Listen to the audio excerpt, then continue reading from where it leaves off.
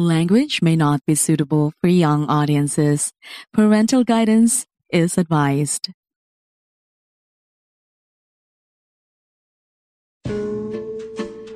Hi, my name is Mekhaela, and welcome to my story.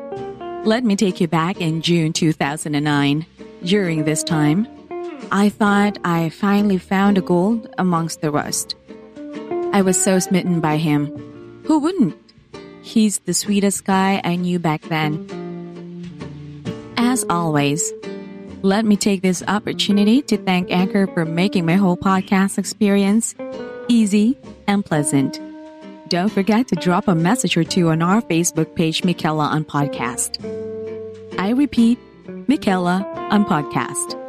Would love to hear from all of you.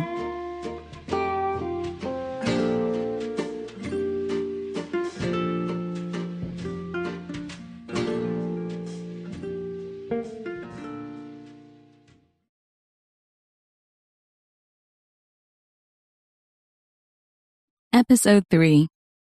Let's call him Miles. June 14, 2009.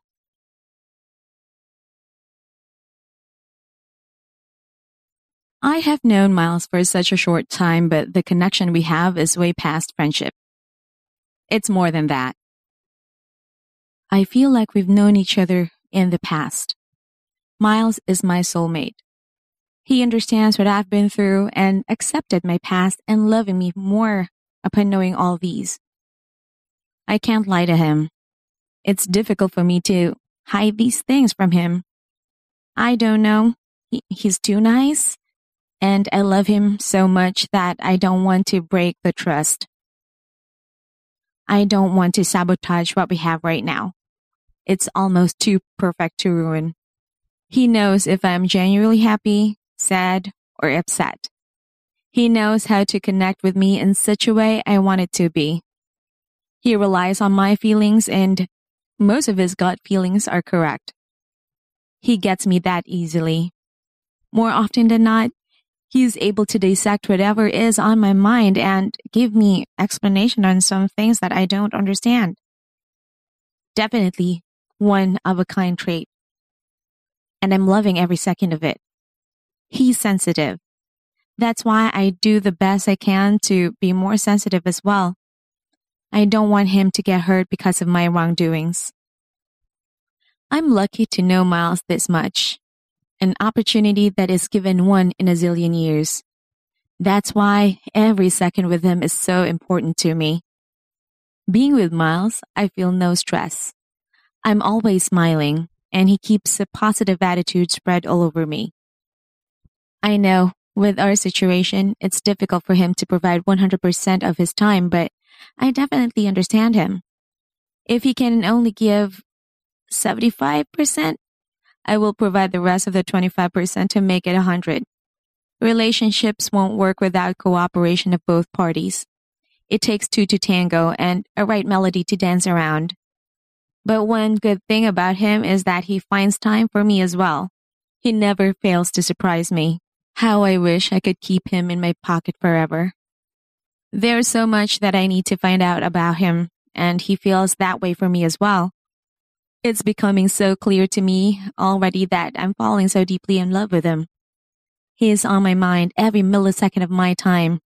Mentioning his name would spread a smile on my face, and the kilig moment is getting more and more. Everyone knows someone like Mekhaela easily gets bored in a relationship if she finds it very stagnant. But with Miles, I don't feel any boredom. In fact, it's getting way past better. Hope he feels the same way too. There's so much that I can say about him. No criticisms or whatever. A very unusual remark from me. Normally, during the first 2 weeks of the relationship, I can detect flaws. Already. But with him, after 2 months, I haven't had any serious issues about his attitude towards me or whatsoever. I'm happy of our status and will be happier if this progresses. I wonder if he's thinking of me too. If he feels the same way. If he'll do his best so we're going to last forever. Way too impossible, but I'm keeping a positive outlook in everything now. I have no issues whatsoever if he's going to be possessive of me. In fact, it will make me feel so important if he does. Let me share this with you all. Anchor is a hosting platform that is easy to use and offers a lot at no cost. I use Anchor for my podcast. So far, it's been fun. With their unlimited hosting and easy to navigate tools, it's simple to start recording your show. And you can download the app for free. With Anchor, it's one step closer to having your very own show. Anchor, sign up now.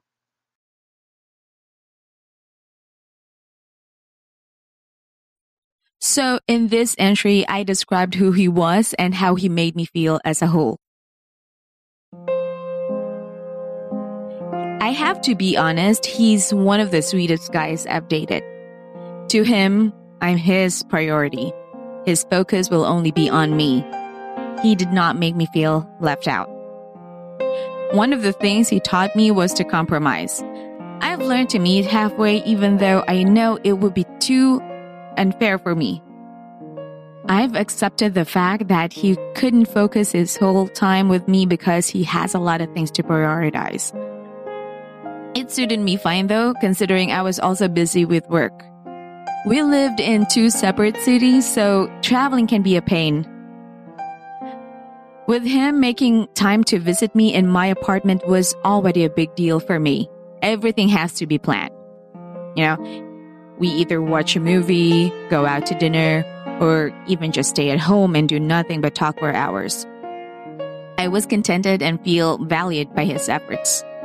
We never had any huge fights. There were misunderstandings, but never led to screaming matches. He made me feel calm. He's everything I've been looking for. But, just like a book, it has to end. How? I'll tell you more about it by next Monday.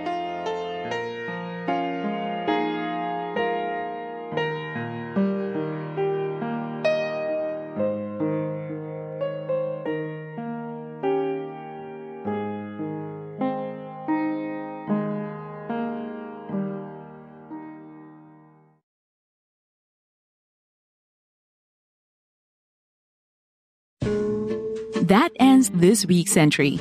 Be sure to tune in every Monday for new episodes. Mekhaela is produced by me with Jabs for the sound and Monique for the artwork. Join me again next week, only here in Mekhaela.